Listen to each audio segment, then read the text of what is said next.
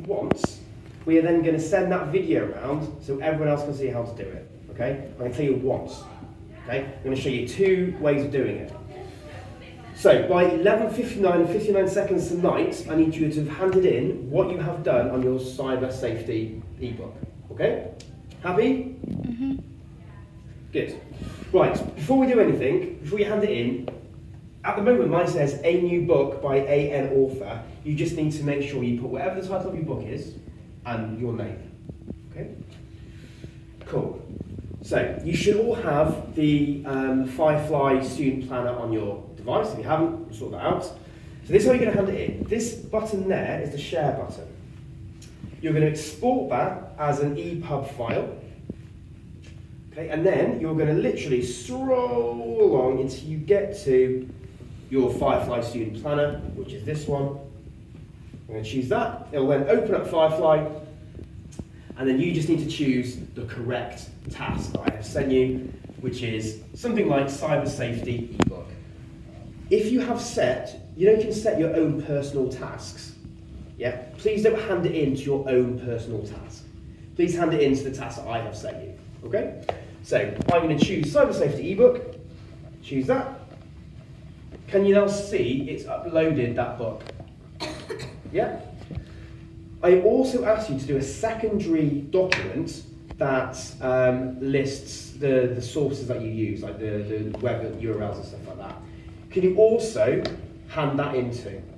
If it's on your user area, you can hand it in via folder by going to send a file, or if it's on Word, you can share files in Word when you've got the file open. Just open it in Firefly and choose a task, do what we did last time.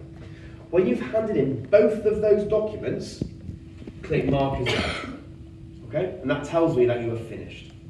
So that's one way of doing it. The other way of doing it is by opening up your ebook, and instead of saving it directly to Firefly, I'm going to export as an EPUB and then actually save it to folder.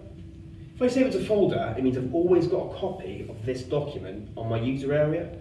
So I'm just going to go to home folder, I'm going to go to this particular folder here, which I've done as a test, attachments, and then I'm just going to save it. Save here, and that will upload it to my user area. I'm just going to overwrite the one I've already done. Okay? And then back in Firefly, I can go send a response to teacher, send a file, it'll come up with browse. If I click on that, it should then open up my files. I can choose folder, and then I can go through and find that document and hand it in that way. Okay?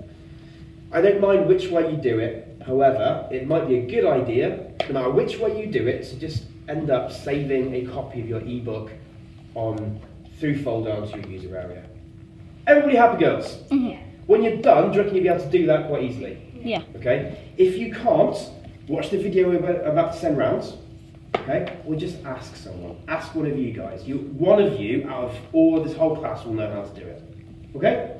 Girls, awesome. Thank you very much. Thank you for filming.